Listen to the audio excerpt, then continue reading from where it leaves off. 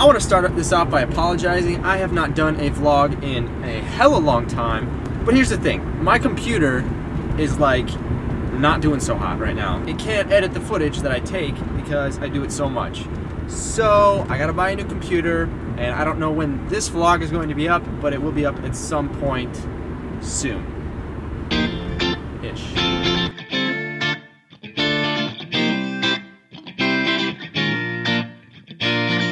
Anyway, right now I'm headed to see Maddie. Remember her?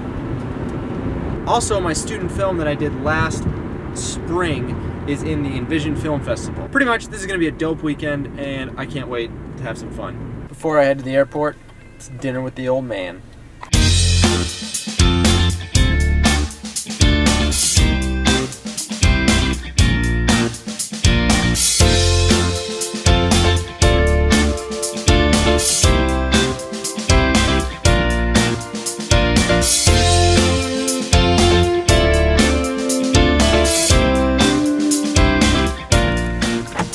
Thanks, Dad. Alright, have a good one.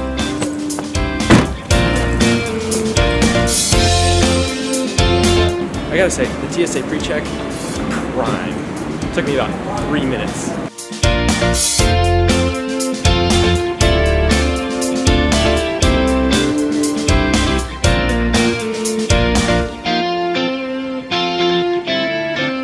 Okay, so I was going out to eat with my dad, and I brought my camera along because that's what I do. And he made a joke about how that's the way the world has come to. Okay, yeah, whatever. But as we were walking out of Panera, two very nice young ladies came up to me, and they asked me if I was a vlogger. And I said, yeah, why? And they said that they had seen me on YouTube.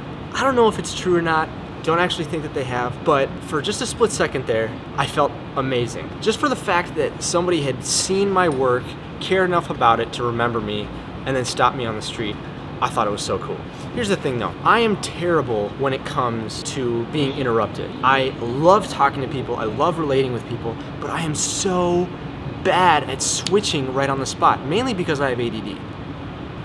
This happens with like waitresses and waiters when they come up to the table and I'm having a conversation, I'm telling a story. See, I'm a storyteller, and so if I'm in the middle of a story, it's just really hard for me to stop. So I come off as extremely rude. So girls, if you do actually watch these vlogs, I'm sorry. I probably seemed really rude to you. I'm very sorry. You're awesome. Leave a comment below so that I know it was you. If you actually did recognize me and if it actually was me, or if you mistake me for somebody else. It doesn't really matter, because what it did for me was give me an extra jolt or bump to keep doing this. Whether, you know, I don't have that many followers on YouTube, and I don't really care because I'm creating something. I'm having fun doing what I love to do. And the fact that somebody recognized me on the street, or even just saw the fact that I had a camera and wanted to say hey, that felt good. And I think it's just so amazing how just something simple like that, even if it was a mistake, can give somebody such a bump in their life. So I guess that would be more of my encouragement. Make those comments. It doesn't matter what you say. If it's gonna make somebody feel good, say it anyway. I got about 2 hours before my flight even boards, so I don't know what I'm gonna do.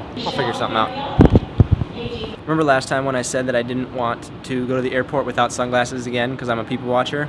I don't want people to be able to see that I'm watching them. Now I got them. And let me tell you, I'm people watching.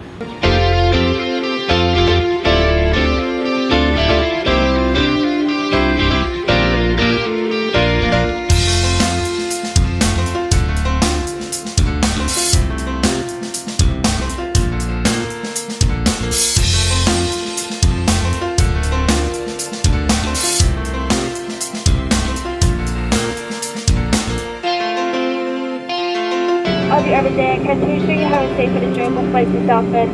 I will now demonstrate the oxygen mask and seatbelt operation for you.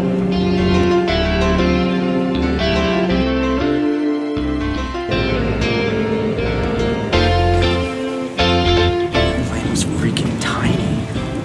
I feel sick because I'm rocking back and forth.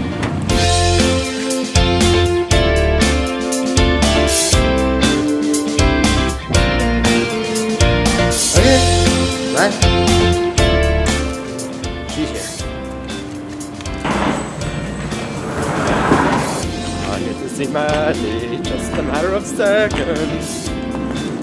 Sure this is the right car. Oh.